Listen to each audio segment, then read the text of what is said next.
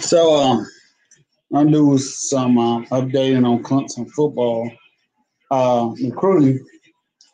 Bradson Collins, receiver out of California, who signed with Clemson. Him, Will Sweet Shipley, and a defensive lineman out of Maryland, all going to early enroll for the 2021 season. Collins is like 6'2", 195, big guy. See what he's going to do.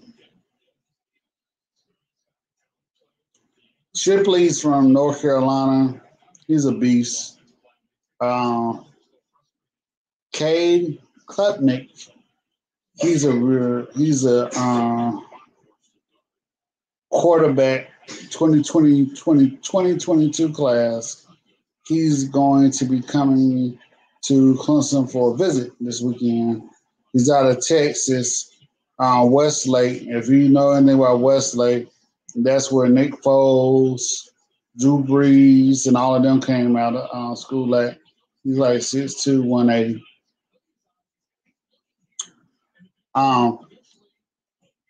This sort of has something to do with Clemson recruiting, but it really doesn't. Hunter Johnson, who was one of the top recruits in the country, maybe 3 or 4 years ago. But Trevor Lawrence is the third year. He's not named the starter at Northwestern. Somebody named Peyton.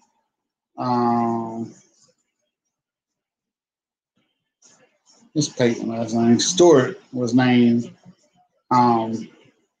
starting quarterback at Northwestern. It kind of shocked a lot of people that he is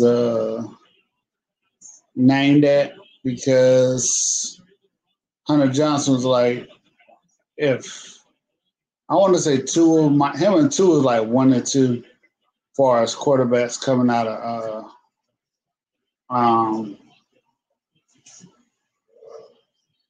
high school about 4 years ago. And I was kind of leery about Hunter Johnson because he came out of Indiana. And if it was basketball, I could see Hunter Johnson being a top person, but he really wasn't. Indiana football sucks on the high school level from what I understand. I can't tell you the last great player I knew out of Indiana to play football that we can talk about. But Hunter Johnson, I mean, I know he ran track in high school and all of that, but he's no longer the starter at Northwestern. I always wonder why Clemson kind of he had Trevor Lawrence coming in, so I guess that's why, but we kind of looked at him like,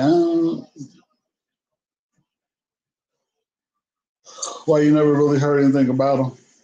But while he was at Clemson.